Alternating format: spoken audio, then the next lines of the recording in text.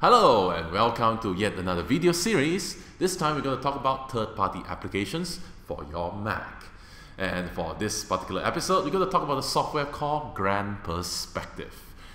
Very fancy sounding name. What it does is quite cool. It gives you a visual understanding of where your files are actually being stored on your storage.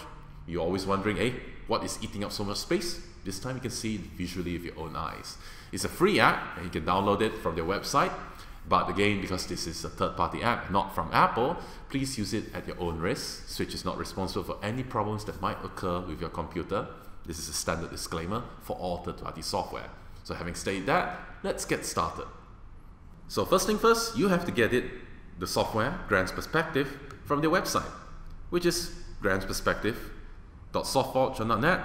The easiest way is just Google out this entire name, Grand Perspective, or use the link inside our media page. So as you see, this is actually a free software and it actually gives you a visual representation of what is used on your computer. Now you can download for free or SourceForge, but if you can support this developer, get it from the App Store. It's just $2, but it's very, very useful. Having said that, I've downloaded one copy of it and I'm going to install it. So I got a DMG file. I'm going to click on it to mount the DMG file, and I'm going to install it by copying over to my applications folder. So what I'm going to do now is I'm going to go to New Finder window, okay, and I'm going to go to my applications and I'm going to drag this particular icon, click and drag and drop it inside. And there you have it, it's already done. Grand Perspective. Let me launch it. Okay. So because this is not an official application from Apple, it always asks you to confirm that this is actually safe to open or not. Okay, so now I have Grand Perspective. So the first thing that it asks for is to scan your drive. So what I'm going to do now is that I'm going to be checking whether I actually have a hard drive that I want to scan. So let's see, let's scan another folder, or we scan another different recent file.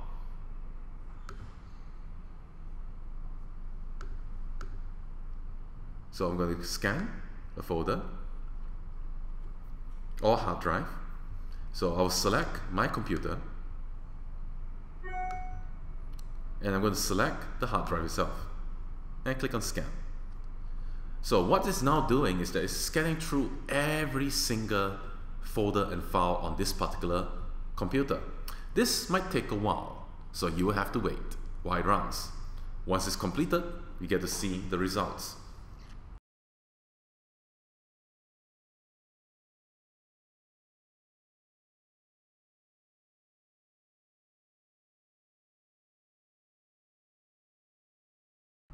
And finally, it's done.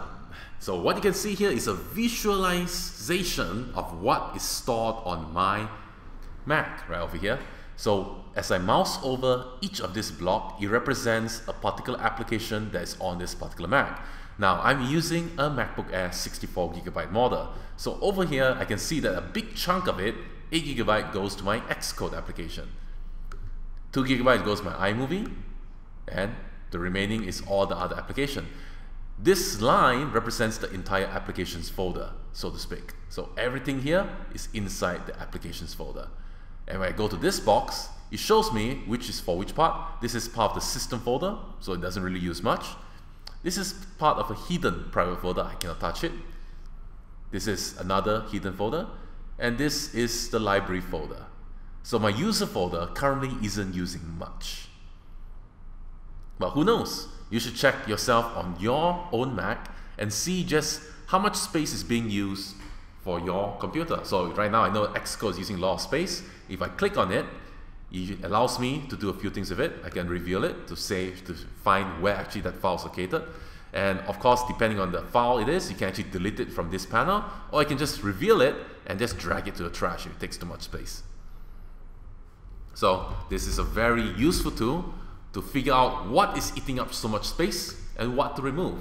A great cool app, Grand Perspective. Check it out. It allows you to scan your folders, files, or even your hard drive, external hard drive, get a visual result, allows you to select the files that are too big, reveal it, and you can just start doing some spring cleaning. Available right on the website. Check it out, have the links here.